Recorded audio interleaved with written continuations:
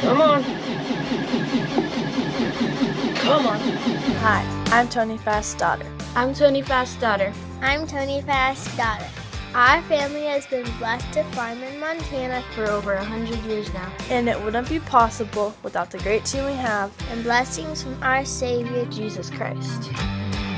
Well, happy Friday. I don't know what it is. March 22nd, I think. 23rd. Yeah, 23rd. I don't know. But I got to get some wheels polished. Tim's going to get going on the spreader, getting that thing started up, brought in the shop. So let's get started here.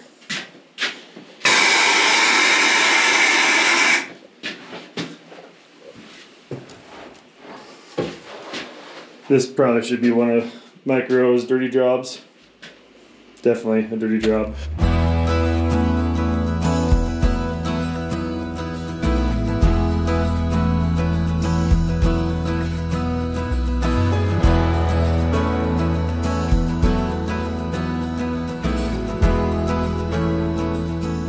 What are the chances it'll start on its own without having to go get the jumpers?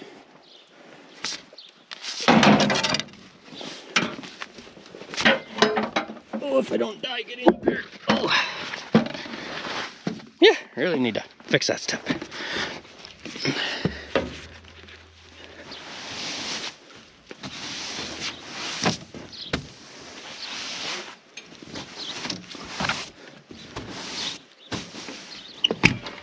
Oh. Apparently there's a bit of a leak.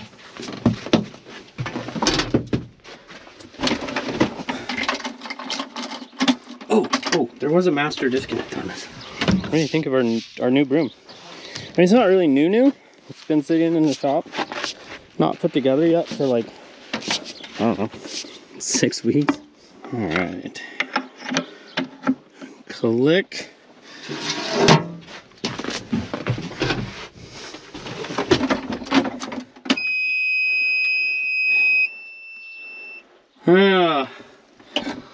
Showing 8. Click. Suck. Oh well, kind of expected that. Well, at least they were smart enough to put the ground weight in the back. Sucks when you gotta reach back there with a positive.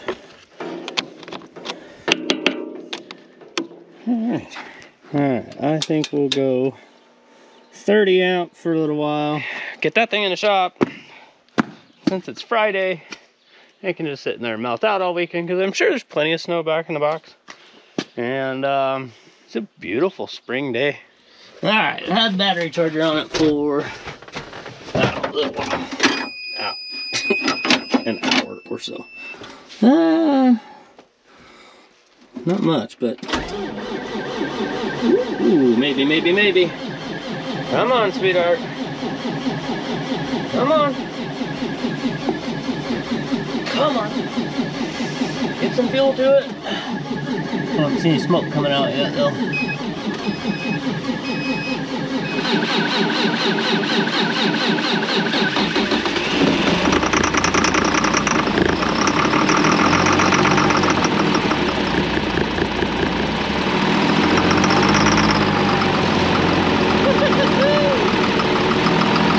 Yay! Let's see if I can remember how to drive it. Oh yeah. Backwards. No mirror. What am I backing into? Nothing. Sweet. Oh. Could use a window washing for sure.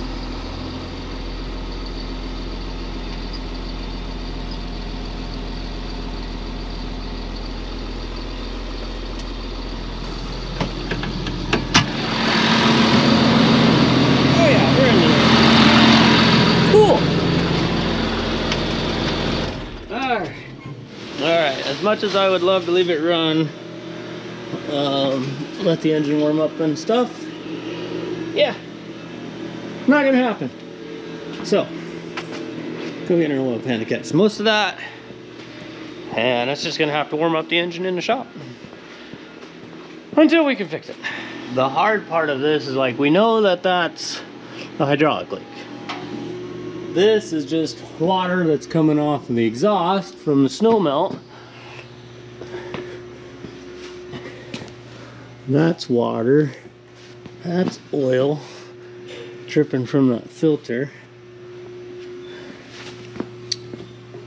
I believe that rest of this is water. Snow melt, as it were. So we'll grab another oil pan. There's a few air leaks. Surprise, right? More than just air leaks. A few air leaks in that system for the suspension bags. Bags. How long have I been in Montana? Bags. Bags. Whew. Anyway, yeah, the cylinder to raise the ladder, thanks, is broke. Easy fix. Airbags, airbags look to be pretty decent, really. Don't see any cords showing in them or any of that fun stuff. It's a big oil filter. Ooh. I've got a water filter back there. I don't know. We'll figure it out. But anyway, I think we're catching most of the oil that's dripping. The rest of it's just gonna be water. And I don't know where I was aiming my camera over here. There we go. Is what it is. We'll get her fixed up.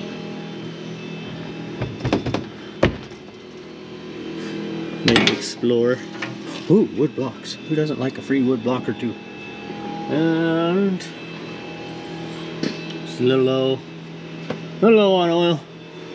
The camera cord disconnected. Does still have the camera right up there. I don't know if it's any good or not. Find out.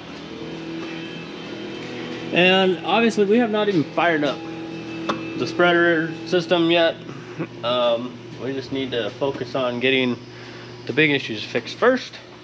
Get it to stop leaking oil, then we can pull this thing out, run the bottom belt, spreaders, and see what else we got to fix from there. But I did see when I was walking around starting it, oh, it turned. Apparently it rotates a little. I could see, you can see the belt right up in there, and I actually could see the lacings on the belt, and they actually look good. So, oh, it only moved ahead like an inch. So, looks like the lacings are right here. They look to be in pretty good shape. Nothing to really be concerned about that I see from this end. Oh, the lacings are leaking. Just kidding. Who cares? No, not a bad machine, I don't think. Well, I found a use for the 2 extra blocks that we got. Hey, that's jazzy. Cool. Well, it's in. I'm gonna let it melt off. I'm gonna go do other things, like I think I'm gonna go move some snow. Oh, what we figured 7 inches of snow. So, boy, it actually does kind of have a nice radio. It's the important things. Yeah, I'm gonna let this melt off. Make this a Monday project. Go move some snow. And actually gonna take off a little early today because there's a local event happening called the Schmeckfest at the school where Tony went to school. And so anyway, we're all gonna go there and enjoy Schmeckfest. Enjoy an evening of German food and fun. Well, I don't know if it's German fun, but I know it's German food. Well, good morning. A little chilly out this morning. Not 60 degrees like it was cleaning tea a few days ago. Weatherman was right on this one. Ended up with over 12 inches of snow. So pushed up some yesterday. It's Monday, March, I don't know, 23rd, 24th, 25th, somewhere in there. 25th probably. We're gonna go move some snow so we get some fertilizer trucks unloaded today. It's time to plow snow. But first I get to start that also. Got this started, just hasn't quite warmed up yet. Definitely definitely a mouse nest in the heater, and it's kind of stinks in here, but whatever. Anyway, let's start the 145. Ooh. I think it's 8 degrees. Let's see how well the grid heater works.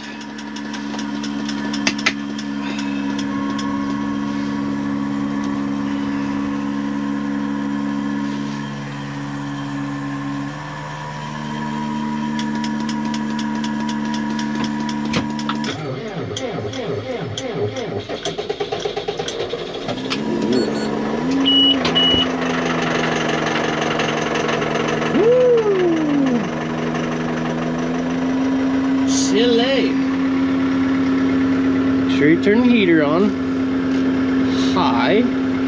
Well, without too much of a struggle. The undercarriage didn't want to turn. PTO belt took right off, which is the main belt. The undercarriage was a little froze at the flashing, but I got it. Didn't take as much as I thought it was. Good. So we're just gonna let that thing turn, warm itself up, and keep pushing some more snow. Truck, I know one truck is supposedly going to be here at noon. The other truck, I think, is closer, but I don't know exactly where. Trucks, they just show up when they want anyway.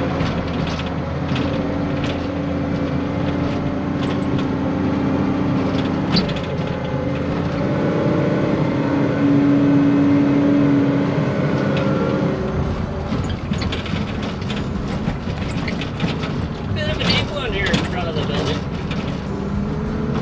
Fortunately, we had all that water here, soft spot. Tried to smooth it out, but still a little rough.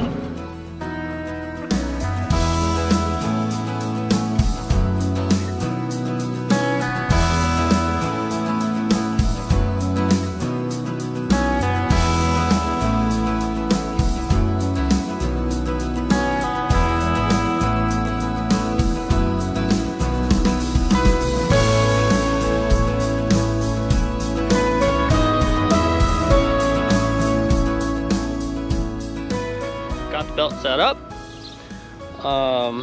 Everything was running fine. Everything's ready to go. Now we get to wait on a truck. So we'll go push a little bit more snow around, try to push some snow away from the haystacks, just so it's not melting into the bales, and wait for a truck. If you've never been around or involved much in the trucking industry, you're better off. No, if you've never been in the trucking industry, whether you're receiving trucks, loading trucks, or the trucker itself, it is 100% all the time a game of hurry up and wait. You, as the driver, you hurry to get to somewhere and then sit there and wait for them to load, paperwork, all that fun stuff. As the loader, you're sitting there waiting for the truck to show up. He's tied up, breakdowns maybe, bad roads, either or, you never know. And then on the receiving end is the same. You're waiting on that same truck. He's tied up with paperwork. He's tied up with bad roads, breakdowns. So it's always a game of hurry up and wait. Just part of it. Not a big deal. You make do with what you get.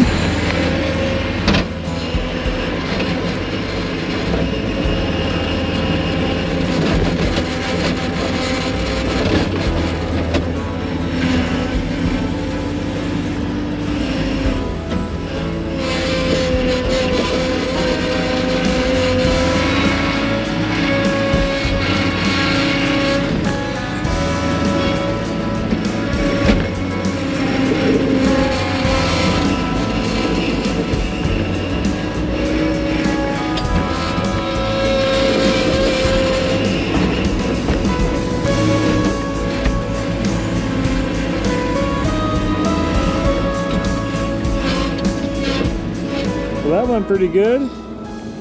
Wasn't a ton of snow to move, but we didn't want this to be super muddy when it all melts, so we figured we'd scrape everything off. Went pretty good. All right, I'm back home now, and I am in the track skid steer. I'm gonna keep around home here. And man, I like this thing so much better than the tires. It has so much more traction. And boy, it'll push a ton of snow, so Okay, let's see.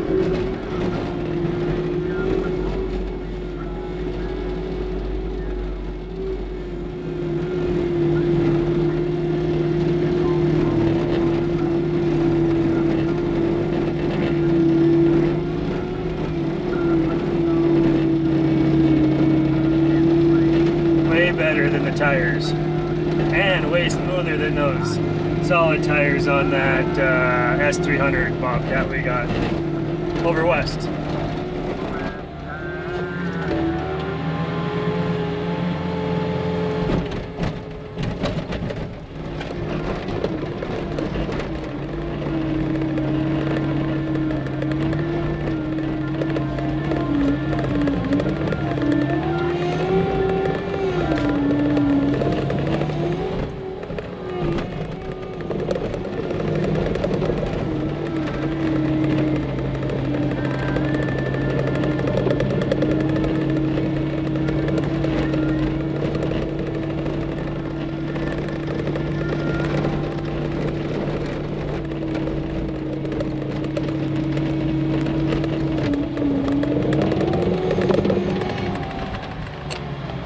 Well, we spent most of the day getting snow moved.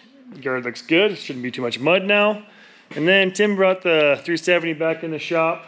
Got a guy coming tomorrow that's gonna scrub it down, take care of the clear coat on it, reshoot it, do whatever he does. We'll find out tomorrow when he gets here. But ceramic coating, make it shiny again, look good. So, and Tim fixed a tire on the tonner. And then, yeah, that was about the day. I've been in the office looking for wheel weights. And, well, mostly we need weights for the front of this and the back of that Steiger 9280. So, if anybody knows of a good set of weights around, we could use some. Need to weight up that triples in the back of that tractor somehow for a land roller. Maybe we'll just put beet juice in the back tires or something like that. But we do need to do something. All right, see you tomorrow. Hey everybody, thanks for watching. And don't forget, farm hard, pray harder. See you next video.